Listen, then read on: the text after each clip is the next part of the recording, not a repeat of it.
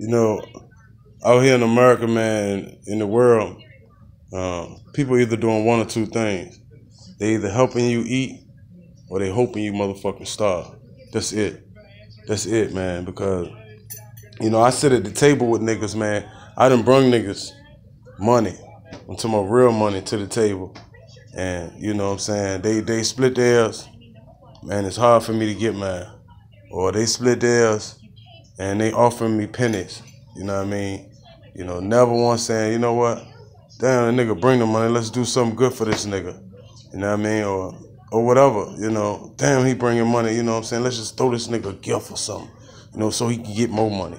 It's always getting blood from a turnip. It's always, here's the bottom of the barrel.